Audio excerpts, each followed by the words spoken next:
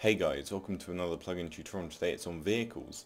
So as you can see around me, there are lots of bikes and cars which you can actually get in and drive about. So this is a really cool plugin which you can buy off Spigot. It is a premium plugin, but as you can see, it's definitely worth it. Look how cool some of these vehicles are.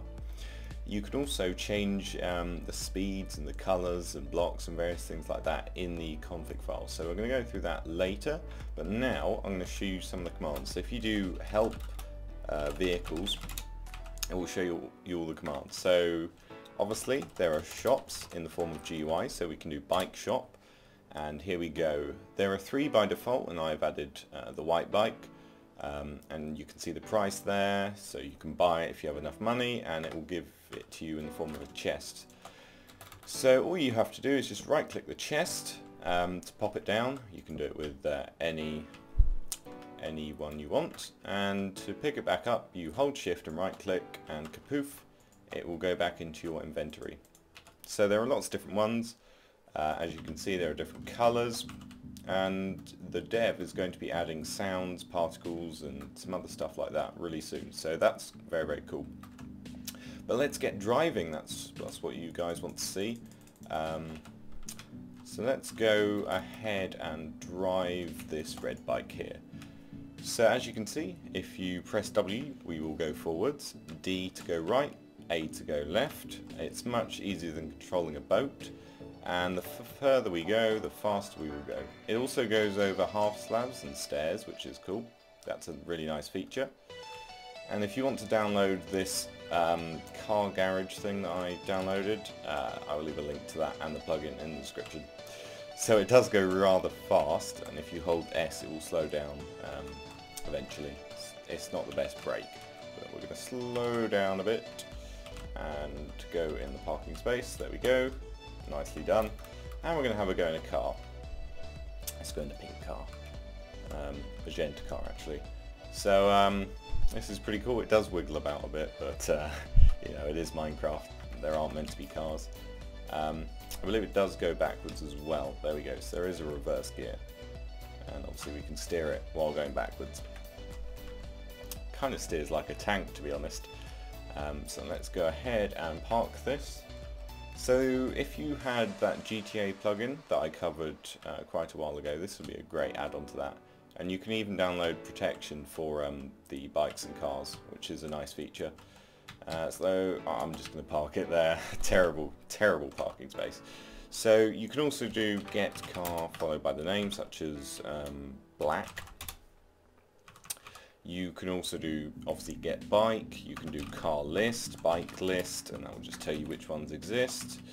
I've been through the GUI shops, and I think the only thing to do is you can actually remove them by doing vehicle clear. So vehicle clear and then a radius such as 2. If I stand really close to it, it will delete it.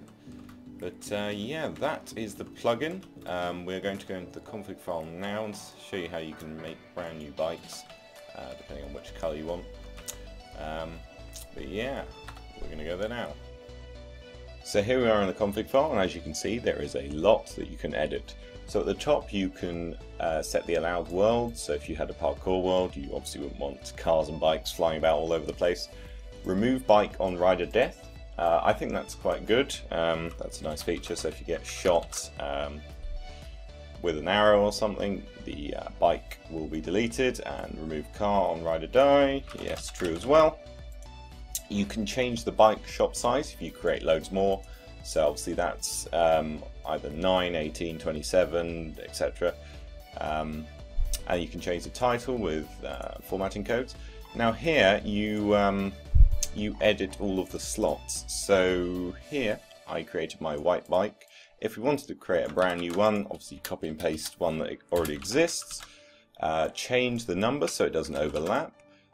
Change the bike type. Remember what you call it, because we will we'll be making it down below. The price, you can obviously edit that, and if you change that, make sure you change it in the law. And you can obviously edit everything in here as well. So we're going to create a sand bike. Brand new sand bike. No idea No, that wouldn't work. No chance of that working in real life, but there you go. So once you've done that here, or you could edit the car shop as well, go down to bikes, and as you can see there are all of our bikes here. So very, very straightforward. Copy and paste the pre-existing one, change the name to what we called it, which was sand. Once you've done that, you can also change the permission node, so maybe only donators could get cars, which is a nice feature. You can change the display name, so sand bike. There we go. Don't mess around with the wheel URL or the front light or the back light, just leave that alone. That's fine how it is.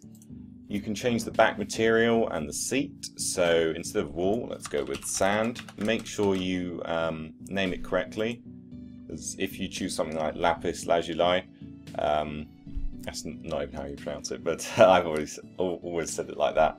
And make sure you do it in the correct way, or you will have issues.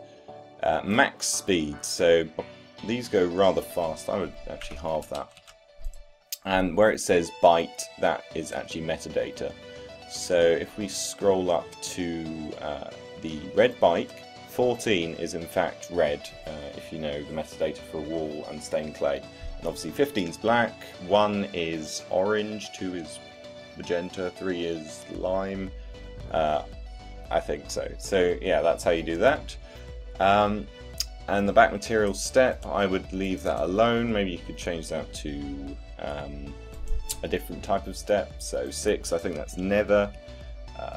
1 might be the normal one, or wood, something like that. But you can customize this however much you like. And it's very straightforward. And then you can mess about driving these all over your world. So that's the plugin. You can obviously get it off Spigot. Subscribe, like, comment, and I'll see you next time.